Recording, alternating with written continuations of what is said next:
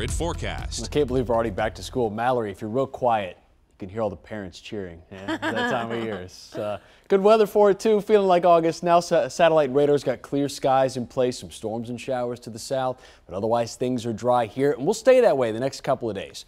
One speed bump into Tuesday, but before I get too ahead of myself, let's talk about temperatures today because a nice change of pace. What's been an incredibly hot summer. We broke the record for triple-digit heats. We did it 8 times.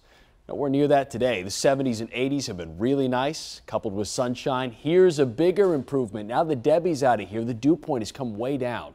The measure of moisture in the atmosphere is a good gauge of how sticky it feels outside. That humid feeling tends to show up around 60 degrees on this map, so we're close but not quite. Just to give you some perspective, these numbers last week were well within the 70s. It made it feel so humid here. A nice break. As we go through tonight, clear skies. Next couple of hours, 9, 10, 11 p.m. A few high-level clouds, but that's about it. Monday starts off with a lot of sunshine, so you'll need the shades, especially heading east with the rising sun. But otherwise, a few clouds make their way in. We're dry all day Monday.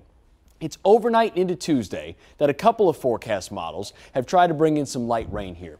I think it'll be a weakening system. The dry air we just pointed out will be a big factor in this, absorbing a lot of moisture as this gets closer. But I do think some showers make their way through around the mid-morning hours. So if your commute's a little bit later or you have plans 9 to 10 a.m., a quick hit of light rain, but it's in and out so fast.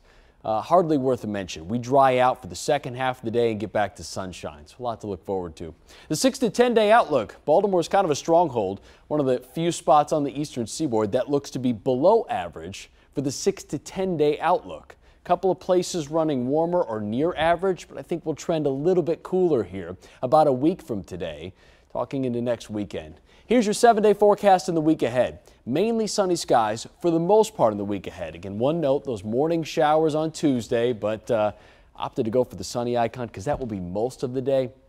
You know those showers will work their way through quick. Temperatures in the mid-80s. I mean, talk about some consistency. I think we've earned it. Partly cloudy skies by the time we get to Friday, a nice change of pace from Debbie, but it's by next weekend that storms and showers start to work their way back in. It doesn't look like anything widespread at this point. We're talking some scattered summertime thunder showers. That'll be Saturday and Sunday, where highs hold in the mid-80s. Mallory?